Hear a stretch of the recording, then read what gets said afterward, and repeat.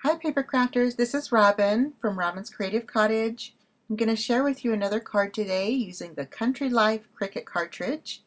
And from the handbook on page 42 and 43 are the images that I'm going to use. I'm going to use the sheep image and all of its layers, the base layer and then his woolly coat and then the bow for his head, and then the chicken as well with all of his layers. So I'm pretty much going to cut everything out, the colors that you can see there. Here's the pieces that I cut out, and I cut the sheep at 2 3/4 inches high, and the chicken was cut I'm going to use my Jenny Bowen malted 3/4 ink just to ink up some of the lighter pieces. And I took the sheep, and the sheep has some curly images on it, and I wanted to make sure those got inked up really well. So I was lifting them up from the cardstock, just kind of pushing them out so that they would catch some of the ink as I rubbed over the top of that.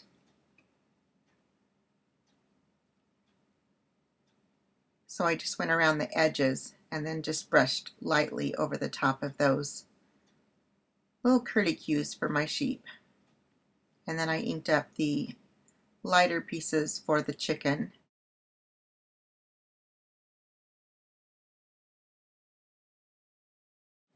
For the glue that I'm using, this is the Tombow Mono Multi Liquid Glue. So it's kind of a new product that I'm trying out. I've seen a few people using this and I thought I would give it a try, and so far I'm liking it. You just have to squeeze very lightly and you can get just a little dab of glue. So I went ahead and put my sheep together, and now I'm working on the chicken.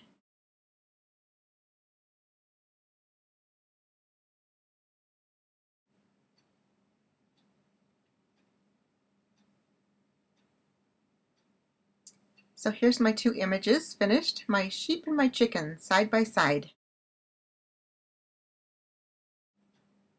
For the eye, I'm going to put a brad in my chicken's eye and then also a brad in the sheep's eye.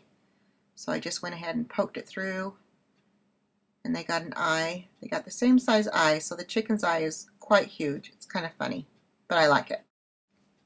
I grabbed my paper trimmer and I wanted to cut the paper for my background. And this piece of paper is actually from Recollections, the Union Square.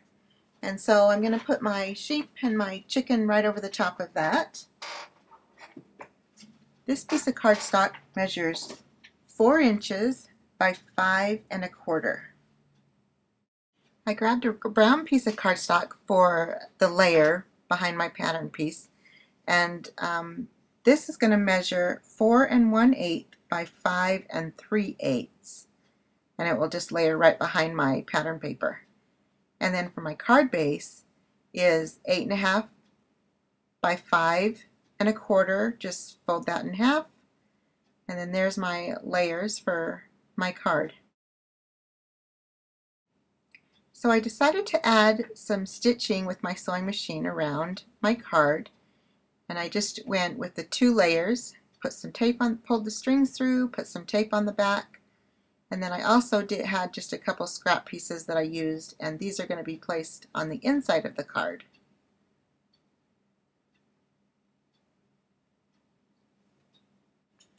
For the sentiment, I grabbed one of my favorite stamp sets from my craft spot. This is the Friends and Neighbors Inside and Out, and I'm going to ink up the sentiment that says, "Life gives you many reasons to smile." Just grabbed a scratch piece of cardstock and inked it up with my Memento ink. And then I grabbed my Spellbinder dies, a couple of my oval dies, laid them on the top, decided which size I wanted to use. And once I decided that, I cut out with using my Cuttlebug machine. The larger die, I cut out a red piece of cardstock and then just layered the two together using that mono glue. And now I'm just trying to decide the placement of where I want to put that on my card. So in the meantime, I decided to add a couple eyelets. No, sorry, these are brads to my word smile right next to the smile, so I went ahead and added those to my sentiment just to give it a fun look. And then again, still deciding the placement of where I want to put that on there. And in the meantime, grabbed some of my craft spot crinkle ribbon and just deciding on what color to use, and I decided to go with the brown. So I wrapped that around there and just tied a nice bow on there. And then once I had one bow on there, I decided to do a double bow, just trimming it and then just looping it through and just tying another bow so it kind of gives a double bow look. Just trimmed the ends there, adjusted my loops, and thought that turned out really nice.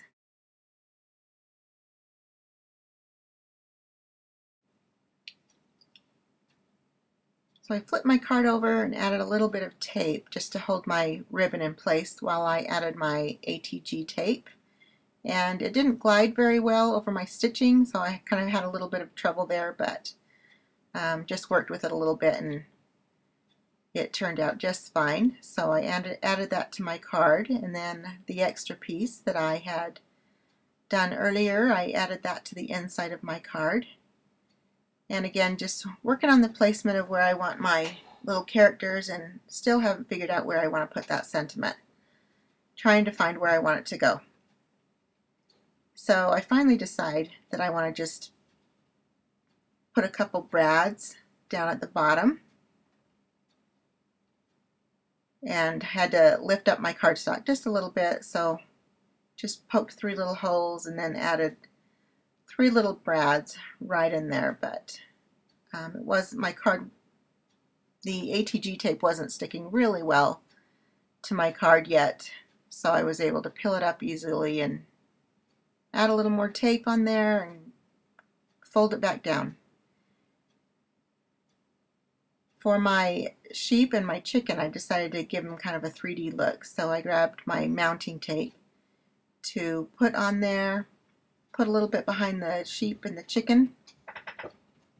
I love to use that mounting tape. That's probably one of my favorite ways to give a little bit of a 3D look. So added a little bit to the sheep and the chicken, and then again grab my poker tool, and that's what I like to use to pull the tape off the back, or rather the extra plastic pieces that are on the tape. So put my sheep on, and then my chicken, and then my sentiment. I finally decided I wanted to put it on the inside of the card. So I grabbed my sentiment and decided where I want the placement, but I put it on the inside, and I thought that turned out really well. Thank you for visiting today. Hope everyone has a great day.